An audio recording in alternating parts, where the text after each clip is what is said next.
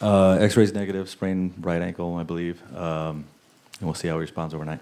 Did Royce have any Sprained ankle also, did not get X-rayed. Less of a concern. Then what explanation did you get on Brad and why it was ejected? Two different acts for two different technicals. One hit, using using the ball to hit Jalen in the face or in the head.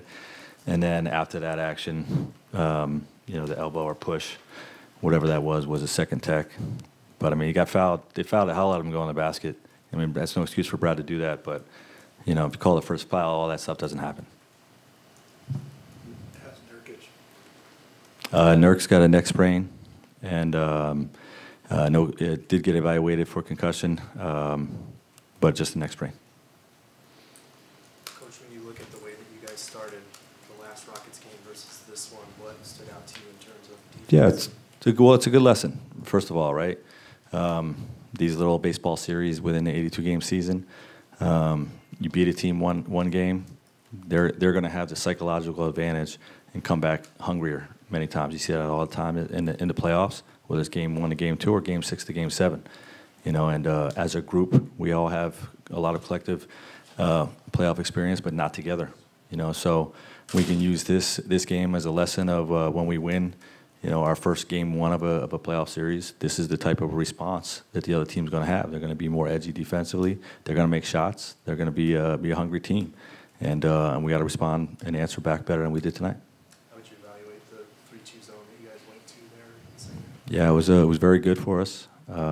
It's something that we had that week off last week, or 3 days, 2 days of practice, 1 day off. We worked a lot on that, and what the rotations look like. Still had a few breakdowns, controllable breakdowns, but I thought it was really good for us.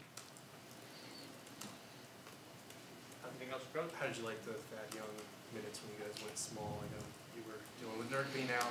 Yeah, we were just deep in our bench at that point, and Bull wasn't having a great game early. We just, we knew we could come back to Bull, but let's see Thad for a few minutes, and that group caught fire, went on a little bit of a run, so we rolled with it. It seemed like one of those games where you just couldn't get over the hump. You got back. We kept losing starters. Yeah, we fought, we battled back. We junked the game up like teams do to us sometimes, but it wasn't enough. Is there ever emphasis with your team? You talk to your players about how much they always concentrate on the referees during the game and lose focus. Is that kind of Sure. When it's overdone, absolutely. We got to remain focused on the job. Coach, you guys have had really strong starts to games coming out of the All-Star break tonight. You started slow. What do you attribute to that? I think the matchup, like I alluded to before, they had a competitive response to us beating them 2 days ago, and we didn't respond well enough. Do you have any response to LeBron going over 40,000 points? Yeah, I'm happy for Bron. It's incredible what he's doing at this age, the totality of his career, to eclipse Kareem a few years back, and now to reach that mark. It's pretty unbelievable. I'm happy for him. Thanks, Okay. guys.